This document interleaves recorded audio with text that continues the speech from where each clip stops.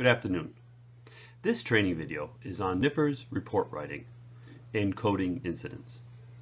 The Fire Marshal and Training Officer wanted to roll out a training video on how to write a good fire narrative. This training video will also help us have a better sense on how to code incidents correctly. Coding sheets, or as I call them, cheat sheets, have been placed in each office. And these sheets will give us a guideline on how to code incidents in our NFIRS reports. Hopefully, this will get us a better set of data for our reports and for us to finish reports easier and faster. Why do we write NFIRS reports? The National Fire Academy came up with a national database for fire calls, and we are to fill out a NFIRS report on every call. Report writing is one of the duties that all firefighters and officers must perform on a daily basis.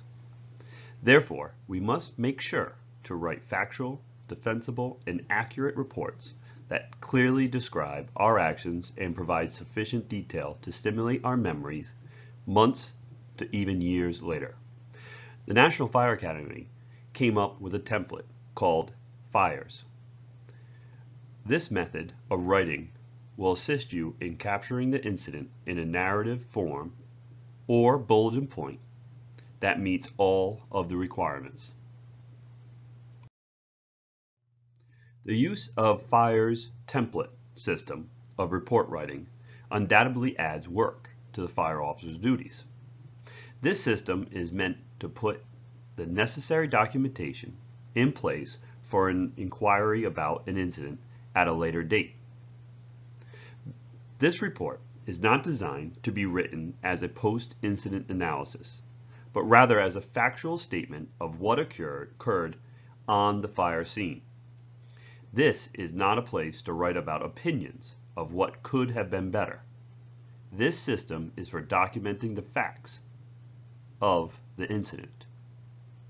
The template includes 5 sections: first observation and findings, investigations and incident initial actions, response to actions, evaluation, and special statements. From the time the alarm has sounded, data begins to be gathered and evaluated.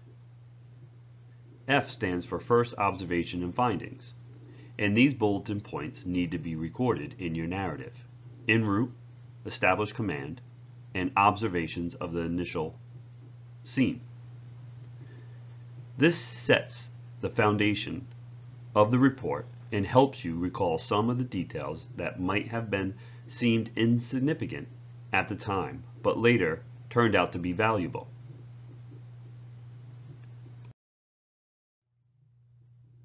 Although not every incident is a working fire, such determination can only be made after the first arriving company completes an investigation.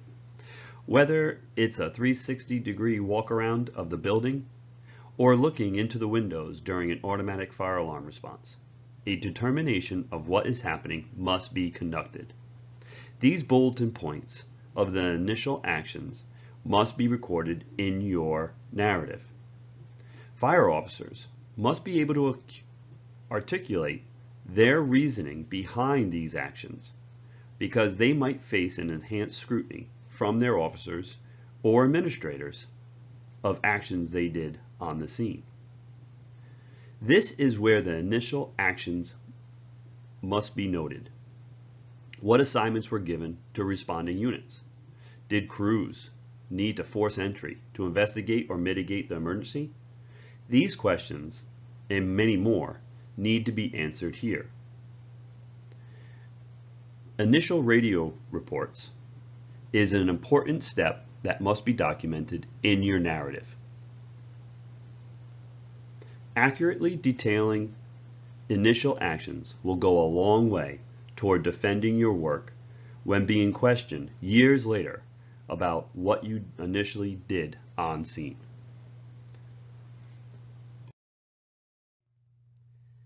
This portion of the narrative becomes the meat and potatoes of exactly what you did throughout the incident. For every action, there is an opposite and equal reaction, and such circumstances need to be documented. R stands for response to actions. What resources were requested?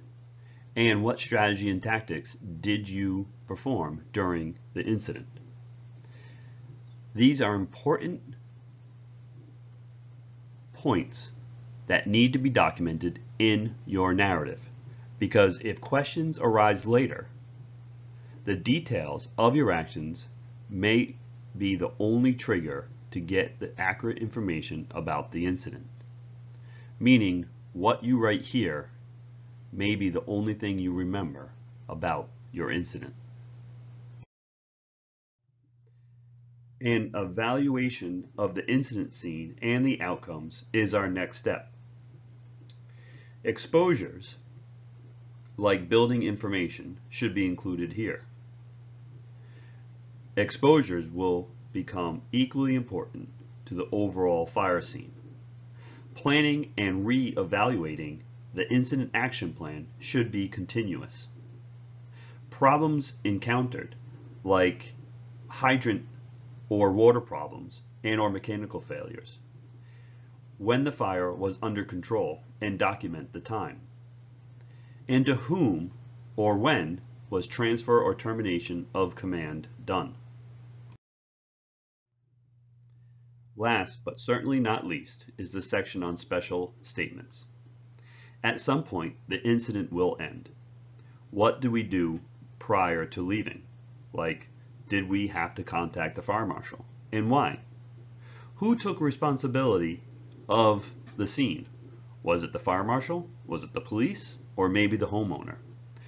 This is where we make note of it.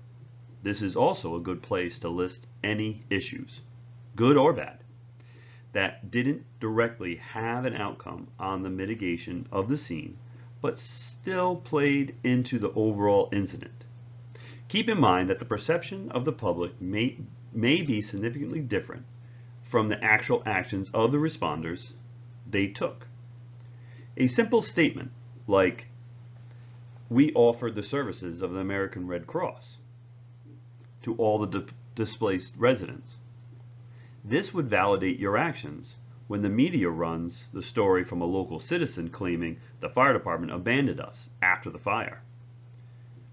It happens, and it might,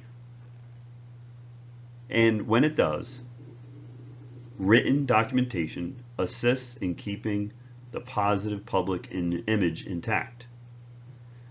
Your report may be that difference.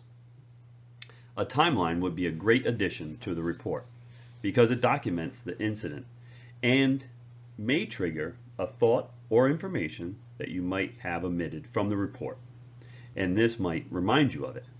It can be included into your narrative or as an after-action report in the Files tab.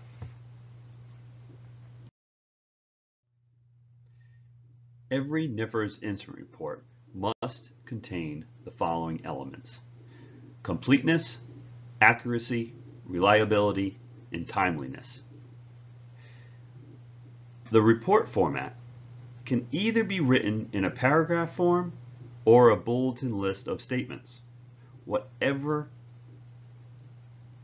method is employed, make sure you use proper grammar, spelling, and punctuation. Also, don't be afraid or embarrassed to ask someone to proofread your report.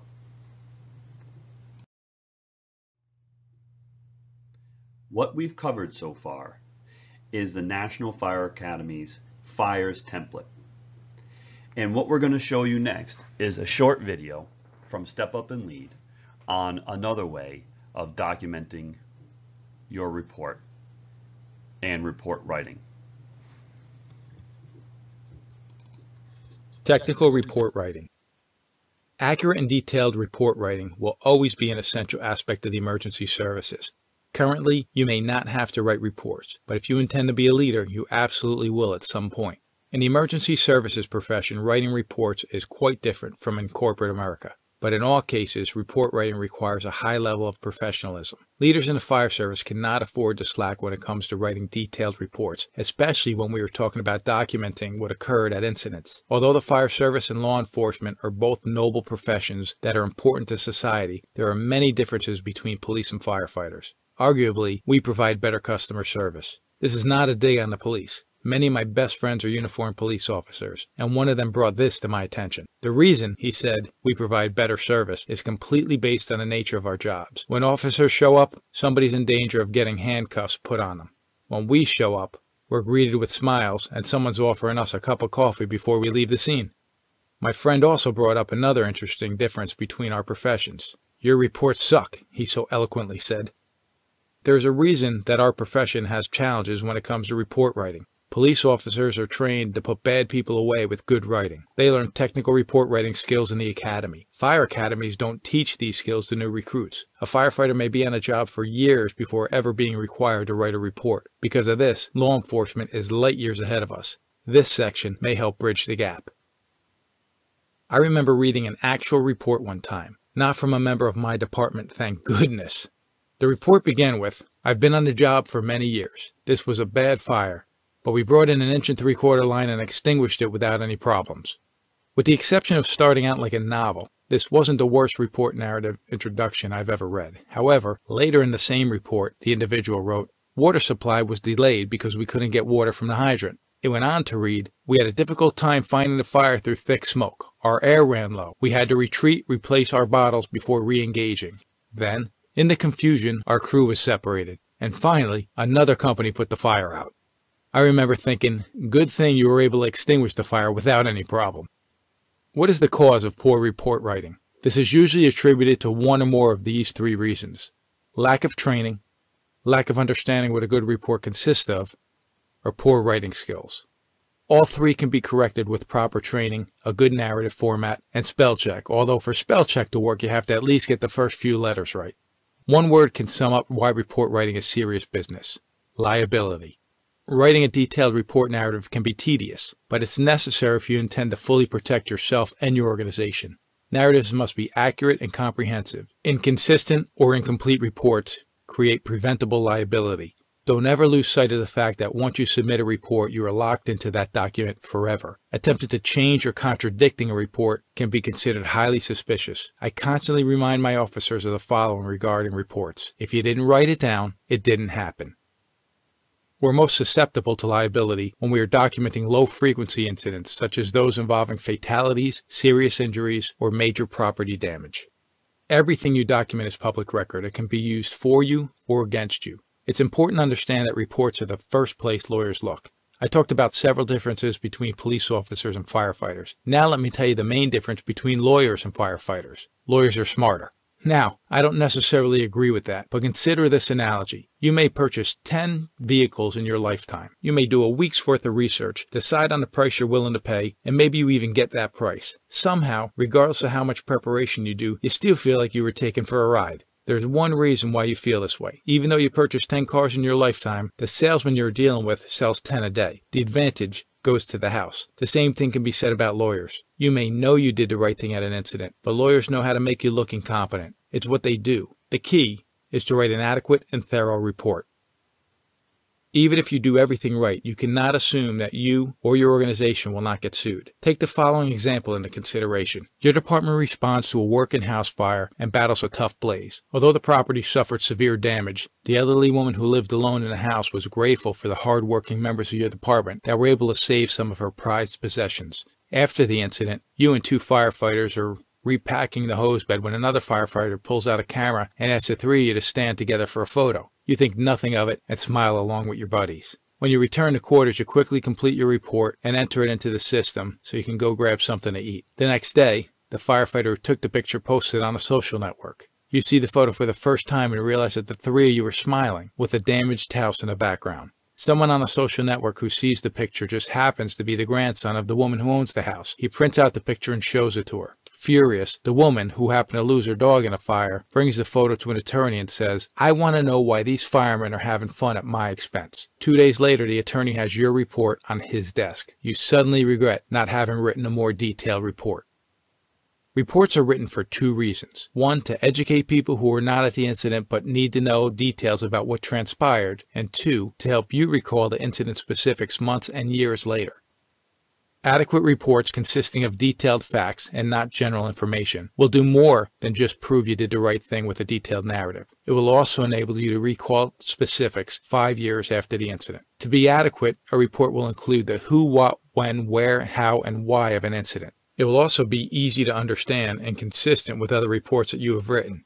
More important than anything else, reports should be able to defend themselves. In other words, if a lawyer looks at your report, you want her to think, "Looks like they did everything right."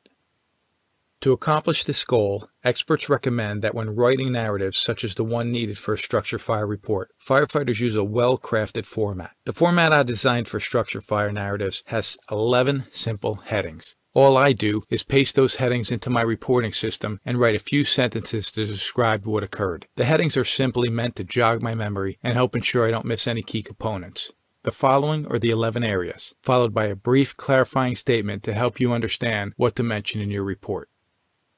1. En route. List any actions taken from the call until you arrive on scene. 2. Establish command. Explain whether you established or assumed command. 3. Size of factors. Discuss what size of factors influenced your decision-making process. 4. Initial radio report.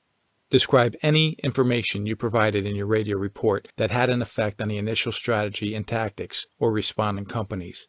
5. Resources requested. Provide a list of all resources that you requested at the fire and explain why. 6. Incident command system. Describe the full extent of your implementation of the ICS. 7. Strategy and tactics. Describe the assignments that were given and the strategic objectives. 8. Problems encountered. List any problems encountered that you may not have already addressed. 9. Under control. Document the time the fire is reported under control and describe actions taken after declaring the fire under control. 10. Transfer or termination of command. Explain if you terminated or transferred command. If you transferred, to whom. And 11. Additional information. Mention any additional information that you feel must be documented. You don't have to use my format, but I strongly encourage you to design your own. Doing so will allow for consistency. This method works with any type of reporting system in which you have to duplicate reports. For example, you may be expected to write a report summarizing your actions and accomplishments at the end of each work week or month. It would benefit you to use a similar system. Here are some additional helpful tips. Write your report when the incident is fresh in your mind. Spell out commonly abbreviated phrases such as company officer. If your system allows it, compose in a word processing program, then cut and paste into your reporting system. Use spell check or a proofreader. Reread before submitting. And imagine that your entire report will be read in your absence in a meeting, such as a post-incident analysis. The goal of a fire service professional can be summed up with 4 words. Do your job right. The goal of a report can be summed up with 2. Prove it. Fireproof tip. Writing a detailed narrative report can be tedious, but it's necessary if you intend to fully protect yourself and your organization. To ensure consistency, use a format or template as a guide. This will also help jog your memory and help ensure you don't miss any key components. Remember, if you didn't write it down, it didn't happen.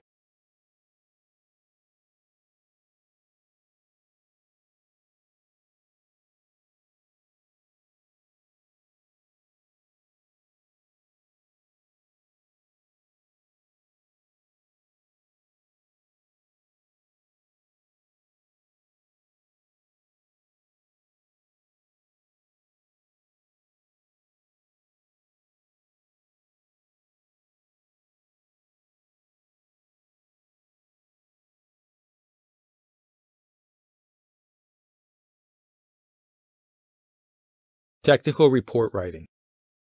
Accurate and detailed report writing will always be an essential aspect of the emergency services. Currently, you may not have to write reports, but if you intend to be a leader, you absolutely will at some point. In the emergency services profession, writing reports is quite different from in corporate America. But in all cases, report writing requires a high level of professionalism. Leaders in the fire service cannot afford to slack when it comes to writing detailed reports, especially when we are talking about documenting what occurred at incidents. Although the fire service and law enforcement are both noble professions that are important to society, there are many differences between police and firefighters. Arguably, we provide better customer service. This is not a dig on the police. Many of my best friends are uniformed police officers, and one of them brought this to my attention. The reason, he said, we provide better service is completely based on the nature of our jobs. When officers show up, somebody's in danger of getting handcuffs put on them. When we show up, we're greeted with smiles, and someone's offering us a cup of coffee before we leave the scene. My friend also brought up another interesting difference between our professions. Your reports suck, he so eloquently said. There's a reason that our profession has challenges when it comes to report writing. Police officers are trained to put bad people away with good writing. They learn technical report writing skills in the academy. Fire academies don't teach these skills to new recruits. A firefighter may be on a job for years before ever being required to write a report. Because of this, law enforcement is light years ahead of us. This section may help bridge the gap. I remember reading an actual report one time, not from a member of my department, thank goodness. The report began with, "I've been on the job for many years. This was a bad fire, but we brought in an 1 3/4 line and extinguished it without any problems." With the exception of starting out like a novel, this wasn't the worst report narrative introduction I've ever read. However, later in the same report, the individual wrote, "Water supply was delayed because we couldn't get water from the hydrant." It went on to read, "We had a difficult time finding the fire through thick smoke. Our air ran low. We had to retreat, replace our bottles before re-engaging. Then, in the confusion, our crew was separated. And finally, another company put the fire out." I remember thinking, good thing you were able to extinguish the fire without any problem. What is the cause of poor report writing? This is usually attributed to one or more of these 3 reasons: lack of training, lack of understanding what a good report consists of, or poor writing skills. All 3 can be corrected with proper training, a good narrative format, and spell check, although for spell check to work you have to at least get the first few letters right. One word can sum up why report writing is serious business: liability. Writing a detailed report narrative can be tedious, but it's necessary if you intend to fully protect yourself and your organization. Narratives must be accurate and comprehensive. Inconsistent or incomplete reports create preventable liability. Don't ever lose sight of the fact that once you submit a report, you are locked into that document forever. Attempting to change or contradicting a report can be considered highly suspicious. I constantly remind my officers of the following regarding reports: if you didn't write it down, it didn't happen. We're most susceptible to liability when we are documenting low-frequency incidents, such as those involving fatalities, serious injuries, or major property damage. Everything you document is public record. It can be used for you or against you. It's important to understand that reports are the first place lawyers look. I talked about several differences between police officers and firefighters. Now let me tell you the main difference between lawyers and firefighters. Lawyers are smarter. Now, I don't necessarily agree with that, but consider this analogy. You may purchase 10 vehicles in your lifetime. You may do a week's worth of research, decide on the price you're willing to pay, and maybe you even get that price. Somehow, regardless of how much preparation you do, you still feel like you were taken for a ride. There's one reason why you feel this way. Even though you purchased 10 cars in your lifetime, the salesman you're dealing with sells 10 a day. The advantage goes to the house. The same thing can be said about lawyers. You may know you did the right thing at an incident, but lawyers know how to make you look incompetent. It's what they do. The key is to write an adequate and thorough report. Even if you do everything right, you cannot assume that you or your organization will not get sued. Take the following example into consideration. Your department responds to a working house fire and battles a tough blaze. Although the property suffered severe damage, the elderly woman who lived alone in the house was grateful for the hard-working members of your department that were able to save some of her prized possessions. After the incident, you and 2 firefighters are repacking the hose bed when another firefighter pulls out a camera and asks the 3 of you to stand together for a photo. You think nothing of it and smile along with your buddies. When you return to quarters, you quickly complete your report and enter it into the system so you can go grab something to eat. The next day, the firefighter who took the picture posted on a social network. You see the photo for the first time and realize that the 3 of you are smiling with a damaged house in the background. Someone on a social network who sees the picture just happens to be the grandson of the woman who owns the house. He prints out the picture and shows it to her. Furious, the woman, who happened to lose her dog in a fire, brings the photo to an attorney and says, "I want to know why these firemen are having fun at my expense." 2 days later, the attorney has your report on his desk. You suddenly regret not having written a more detailed report. Reports are written for 2 reasons. 1, to educate people who were not at the incident but need to know details about what transpired, and 2, to help you recall the incident specifics months and years later. Adequate reports consisting of detailed facts and not general information will do more than just prove you did the right thing with a detailed narrative. It will also enable you to recall specifics 5 years after the incident. To be adequate, a report will include the who, what, when, where, how, and why of an incident. It will also be easy to understand and consistent with other reports that you have written. More important than anything else, reports should be able to defend themselves. In other words, if a lawyer looks at your report, you want her to think, "Looks like they did everything right." To accomplish this goal, experts recommend that when writing narratives such as the one needed for a structure fire report, firefighters use a well-crafted format. The format I designed for structure fire narratives has 11 simple headings. All I do is paste those headings into my reporting system and write a few sentences to describe what occurred. The headings are simply meant to jog my memory and help ensure I don't miss any key components. The following are the 11 areas, followed by a brief clarifying statement to help you understand what to mention in your report. 1. En route. List any actions taken from the call until you arrive on scene.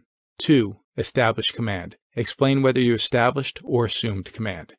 3. Size of factors. Discuss what size of factors influenced your decision-making process. 4. Initial radio report. Describe any information you provided in your radio report that had an effect on the initial strategy and tactics or responding companies. 5. Resources requested.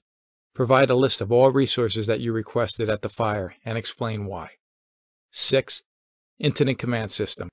Describe the full extent of your implementation of the ICS. 7. Strategy and tactics. Describe the assignments that were given and the strategic objectives. 8. Problems encountered. List any problems encountered that you may not have already addressed. 9. Under control. Document the time the fire is reported under control and describe actions taken after declaring the fire under control. 10. Transfer or termination of command. Explain if you terminated or transferred command. If you transferred, to whom. And 11. Additional information. Mention any additional information that you feel must be documented. You don't have to use my format, but I strongly encourage you to design your own. Doing so will allow for consistency. This method works with any type of reporting system in which you have to duplicate reports. For example, you may be expected to write a report summarizing your actions and accomplishments at the end of each work week or month. It would benefit you to use a similar system. Here are some additional helpful tips. Write your report when the incident is fresh in your mind. Spell out commonly abbreviated phrases such as company officer. If your system allows it, compose in a word processing program, then cut and paste into your reporting system. Use spell check or a proofreader. Reread before submitting, and imagine that your entire report will be read in your absence in a meeting, such as a post-incident analysis. The goal of a fire service professional can be summed up with 4 words. Do your job right. The goal of a report can be summed up with 2. Prove it. Fireproof tip. Writing a detailed narrative report can be tedious, but it's necessary if you intend to fully protect yourself and your organization. To ensure consistency, use a format or template as a guide. This will also help jog your memory and help ensure you don't miss any key components. Remember, if you didn't write it down, it didn't happen. What we've covered so far are a couple different ways on how to write a narrative. Choose one that suits you, or make your own. What we have here is a template for a BLS call. As you can see, these are the overall actions that were performed. Make sure that whatever narrative you write mirrors the EMS call. Both reports have to match and be consistent. The following slides is a template for a structure fire narrative.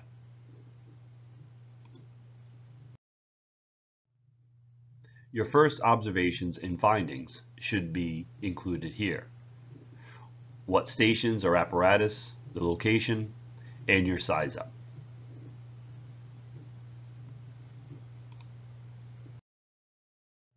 Next should be your initial radio report and also your findings when you arrive on scene.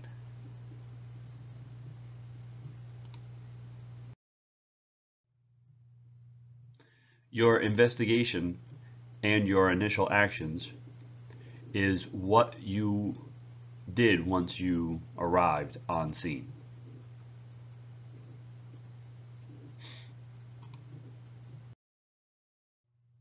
And this is just continuing on a simulated fire call of what we include in the investigation and initial actions.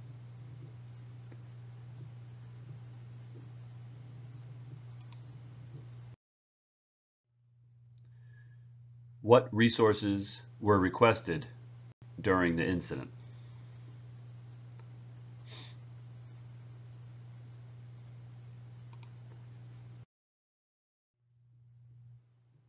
And your response to actions would be your strategy and tactics. Was it an aggressive fire interior attack or was it a defensive?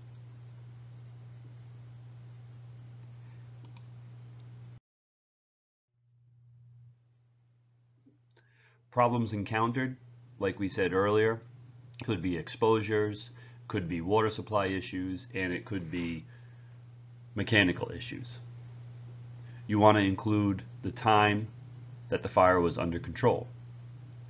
And if you transferred command or terminated command would be noted here.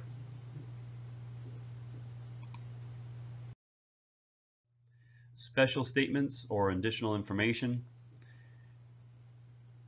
would be something that pertained to the call, but you might have not had a space to add it earlier. Like this one states, one victim found on the first floor near the dining room and was transferred to Newport Hospital by helicopter. Also requested state police dog, fire marshal, team conducted their reconstruction and time they finished.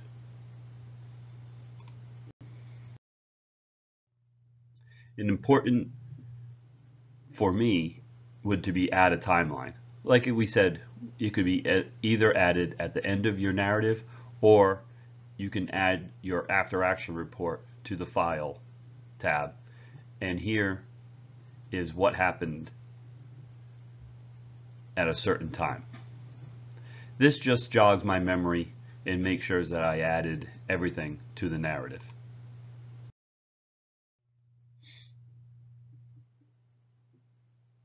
The timeline continued.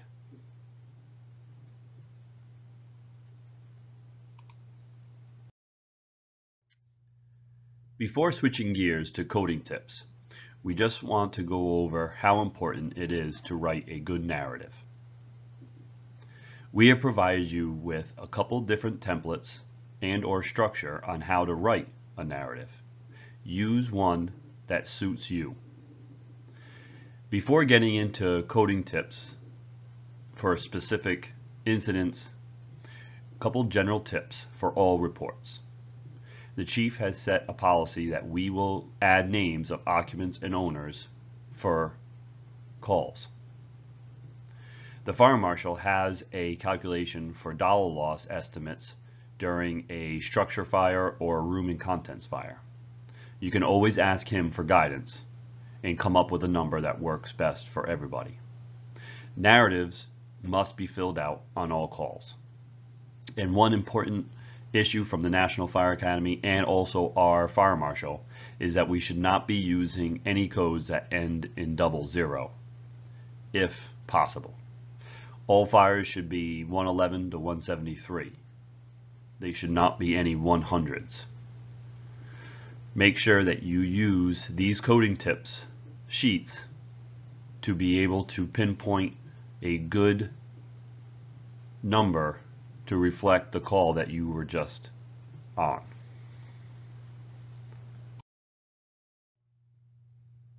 So why do we need to know the correct code?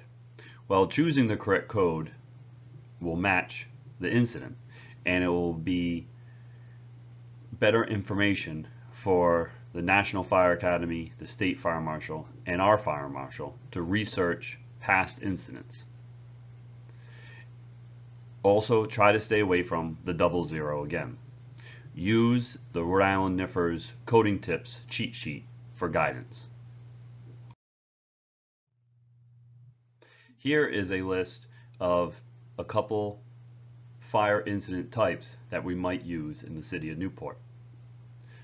One that we have stressed recently is the chimney or outdoor burning, which is a 561 code.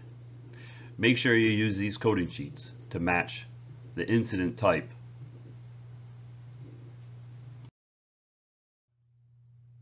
Now let's take a look at some specific fire incidents and how to code them. The first one we're going to talk about is cooking fires. If we have a fire that is contained in a vessel, like an oven or a pot, then you would use incident type 113. But if the fire has extended beyond that vessel, then it would be a 111, which is a building fire. Same goes for a chimney fire. If it is contained within the chimney, then you classify or code it as a 114, which is a chimney fire. But if it extends beyond the chimney into the attic or the room, then you would code it as a 111, a building fire. As the fire module continues, it will ask you additional questions, like area of origin, equipment involved, and or ignition sources. And these sheets will help you, guide you through picking the correct number for those. Another one that comes up frequently are vehicle fuel leaks. These should be coded as a 411, which is a gasoline or other flammable liquid spill, which is a hazmat incident. On the second page of the coding tip sheets, you're going to see that we laid out some incident types for you. So if you had a vehicle fire, you could come over to the sheet and say incident type, actions taken, specific use, fill out the vehicle information, and property use. And we added the codes that associate with a vehicle fire.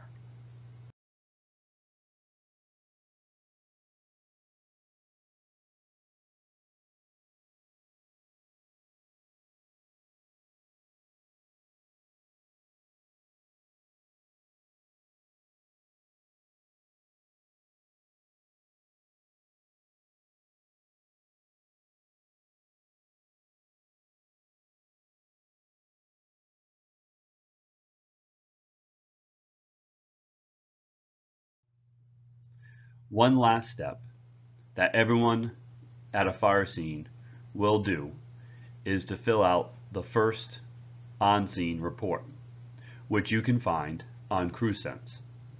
This report is to aid the fire marshal on additional information that might not be in the narrative. Also, it gets multiple perspectives of the fire scene from different angles. Everyone working the fire scene, from the pump operator to the back step, after they have cleaned up and got their equipment back in service, should fill out an on-scene report. These on-scene reports will be added to the NFIRS under the File tab. We do not want to create multiple narratives for an incident. The fire marshal would like to see one narrative and multiple first on-scene reports. We would like to thank you for your time in watching this training video on NFIRS report writing. Any questions on the documentation of incidents, contact your officer. If they cannot answer your question, you can always contact me or the training officer for further instructions. Thank you.